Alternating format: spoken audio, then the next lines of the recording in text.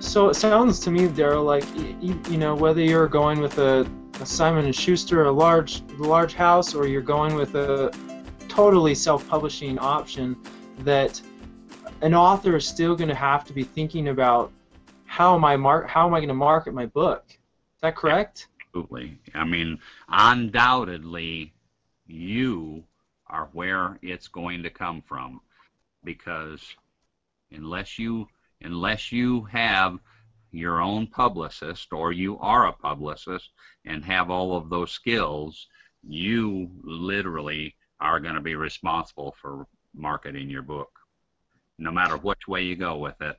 So that's something you have to be thinking about right from the very beginning. So then if it's up to the author to start doing that, I know I've talked to a lot of authors that seem to still be under this illusion that they don't have that they can write and that's all, and then you know, though they might get with a publisher and the publisher is going to do that. So you've just busted that myth.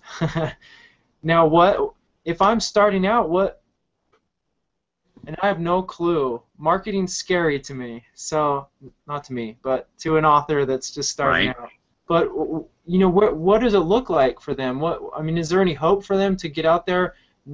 Barely any knowledge about marketing. They might have some social media accounts and they might be using it for personal use. But you know, where does somebody start? Well, I tell people that what you need to do is you need to start with your friends, relatives, and neighbors, and you need to say, what what club do you belong to?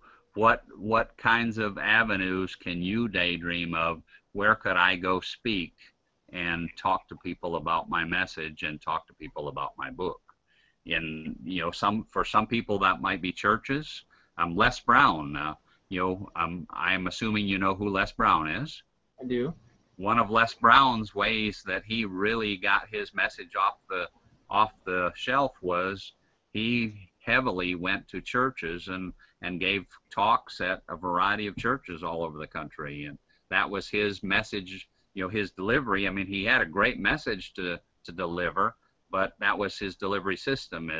He's just started going to every church that there was. But there's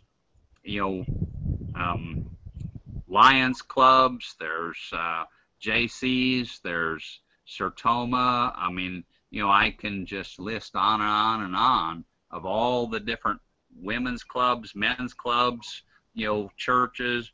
Just think of every kind of possibility. In your life, where have you had somebody come in and give a little talk about a particular subject? And you start just asking your friends and neighbors, do you belong to the JCs? Do you belong to the Kiwanis Club? Just right in your own local hometown, you start talking to every one of those types of clubs, and that's, in a sense, you're marketing yourself by going and giving a speech at those different events.